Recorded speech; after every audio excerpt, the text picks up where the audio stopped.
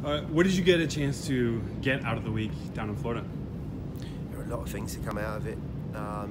Two really good games, probably the pinnacle of it. Plenty of structural work, great environment, wonderful facilities. Climate also plays into it, where you have more opportunity to really be a little bit more guiding and thoughtful about the work that you're doing, rather than sometimes out in the freezing cold and pouring rain in Nashville. It's just a wonderful environment down there. There's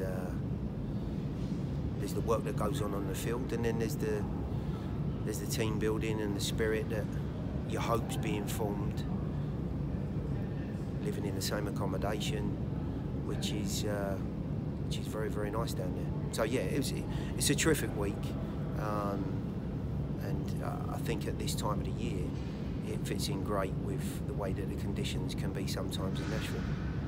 We didn't get to see it because it didn't stream, so who are some of the guys that maybe people didn't expect to do well that you thought did well, or maybe just some of the guys who really stood out over the course of the two friendlies? I think all of the new guys have fitted in great. At this stage of pre-season, you tend to find that individuals' consistency and form is what they're searching for, and we've got a month left of our build-up, so I suspect that there'll be a lot of players that have shown some encouraging signs and some individual quality, but finding it regularly and getting to that point where maybe we've seen them before and expect them to be is part and parcel of the time frame we're in. I mean, I genuinely thought that Alan had a very decent couple of periods. You have to bear in mind that these guys are working from sort of 45 minutes to an hour, maybe slightly longer. So it's not a full 90 minutes at the moment. Some of them are coming off the line as well, which is not always ideal to get into a game. But lovely to see Cameron out there. 30 minutes in the last game. I think we've seen some of the qualities that Colton Belmar has. His athleticism and pace. Whilst he didn't actually get on the score sheet himself, he made 2 or 3 really good moments when he went up front against Montreal, and was a big part of the goal, the first goal against Louisville. Did ever so well as he came inside, hit the target with a great strike, and from there on out, Alan and Tucker did the rest. I genuinely think that everyone has shown something, but certainly not to the level or the consistency as we might have seen in the season last year. You mentioned just a little bit of Cameron down there in Florida. Didn't see Daniel in either of the games. Are you just saving those guys for when people can see them, Nashville fans? No, they've both been carrying little injuries. Nothing crazy. Daniel, I think, had a bit of a real downtime in the off-season. He had an injury towards the end of last year, and I think he wanted to make sure that everything was in the right place, health-wise. That meant that he was a little bit behind the vast majority of the group athletically, and when he joined in, he got sore quickly, which is normal when you've not done a bundle. And to then try and force him into games, having not got the right physical base, is always a little bit concerning, because you can pick up something a bit more substantial. Cameron's had a tight quad. He's jumped in and out of work, and he's looked great when he's been in it, but he's just had a little bit of a problem there. It's played on his mind a little bit, so just wanted to be ultra cautious. You had a trialist who played pretty significantly in both games of Vermeer. What did you see out of him, and is he a guy that could find a place on this team down the road? He is. Vinny is a very good technician. He looks like he's been schooled ever so well. Real bright and intelligent football mind, and he brings with him some very good education from the Dutch league.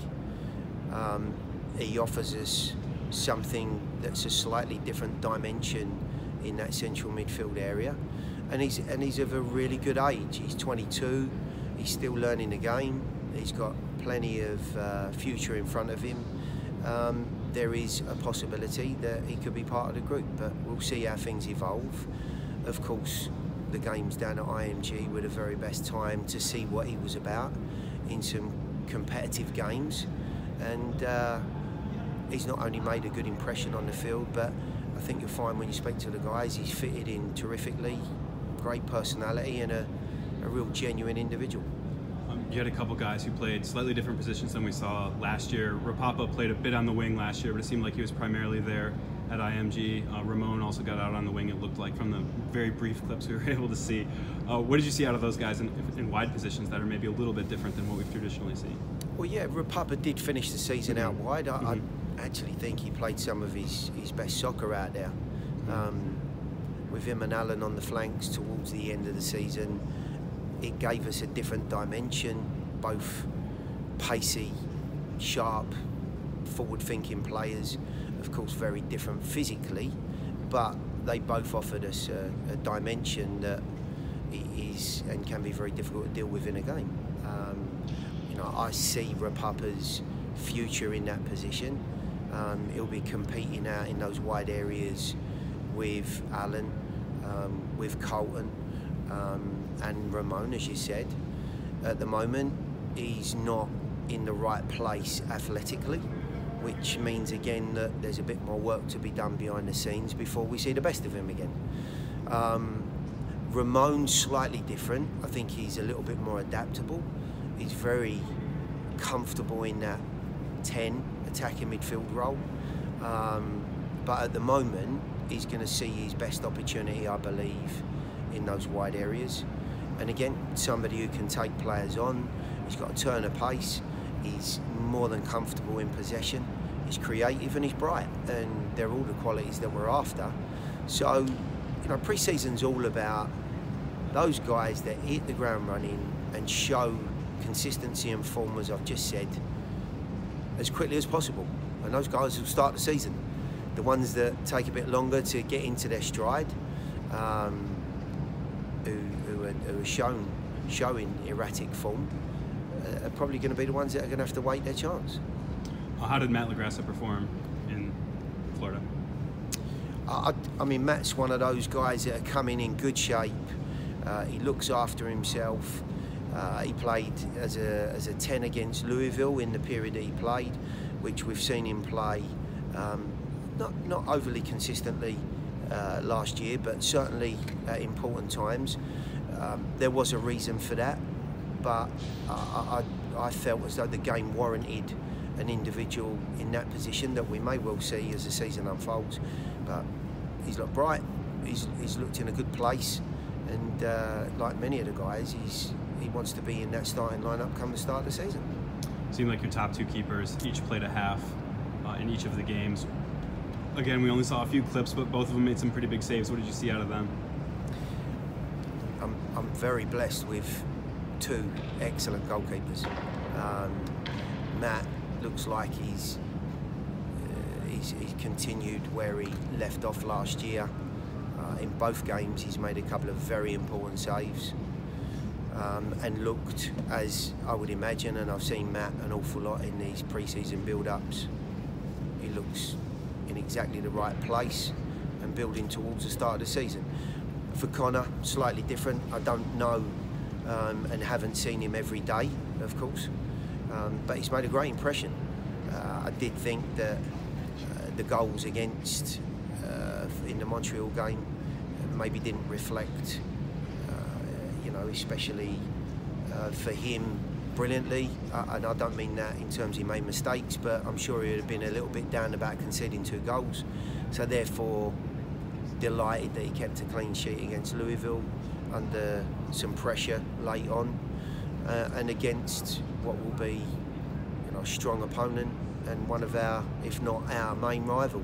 So I'm delighted with a pair of them. It's going to be a good battle and challenge throughout the season for for the two goalkeepers. Obviously, you can tell by the number of individuals that I asked about. You guys did a lot of wholesale changes. Is that the philosophy that you're going to use potentially this weekend as well, to see as many of the guys as possible over the course of the game? Yeah, these early games, I don't think the guys are ready for 90 minutes.